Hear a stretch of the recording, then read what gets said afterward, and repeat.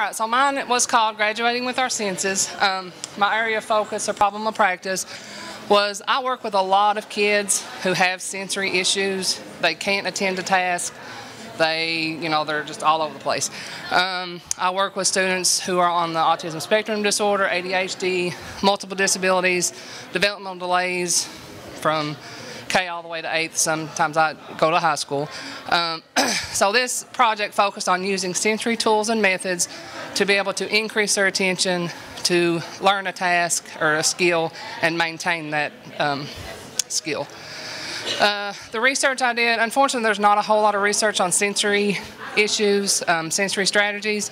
I found a few, and they actually said that it did help them improve, but I did collaborate with other occupational therapists in other school districts to see what they used and to see what worked for them.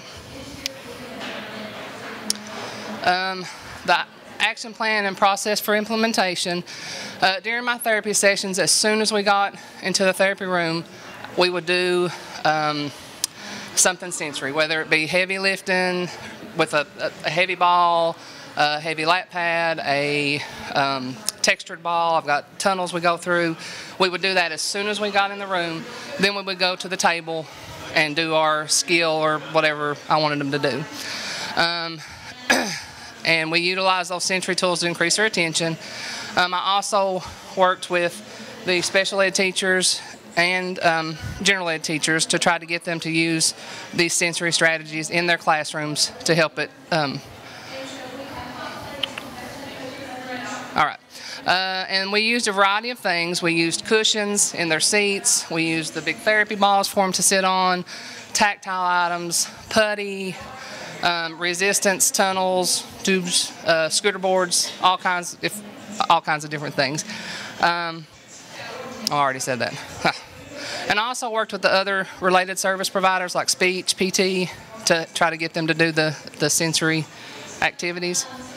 And this is some of my students. This is the resistance tunnel. They could either crawl through it by themselves, or this is a big therapy ball.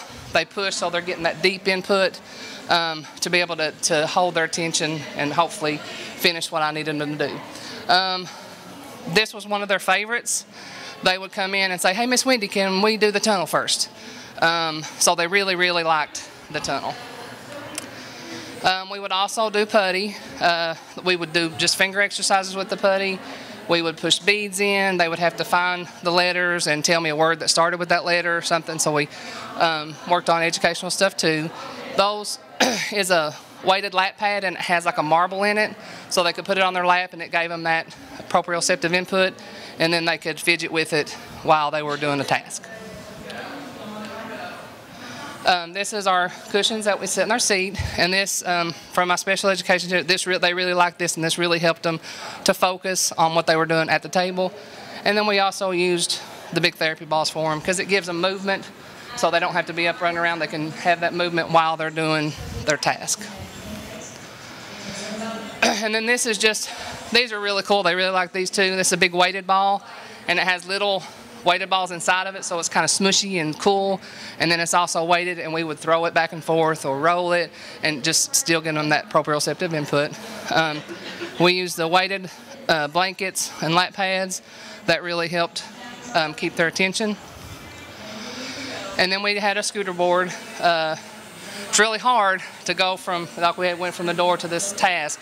You know, they're like struggling and they got better as they went on, and that just gives them both the deep pressure and the movement. And then I had all kinds of different textured balls, different little things they could fidget with beforehand or fidget with while we were trying to complete the task. And when I first started this, I wanted to see, like, in order to grade it or whatever, if they met a goal. But really, that's kind of from November to March, we kind of couldn't do that. But it really, really did help their attention to task. They loved doing it. As soon as we come in the room, they would ask for it. The teachers were very consistent in using the materials provided on a daily basis, and upon interviewing them, they improve their attention, their on-task behavior, and their peer-to-peer interactions using these tools. and they demonstrated vast improvements in attention. They would sit for longer periods and actually complete what I wanted them to do, and I think it is helping them to retain those skills too. And that's it. Any questions? I got it from Habilitations website. Yeah, they have, I think every bit of that stuff came from Habilitations. There you go.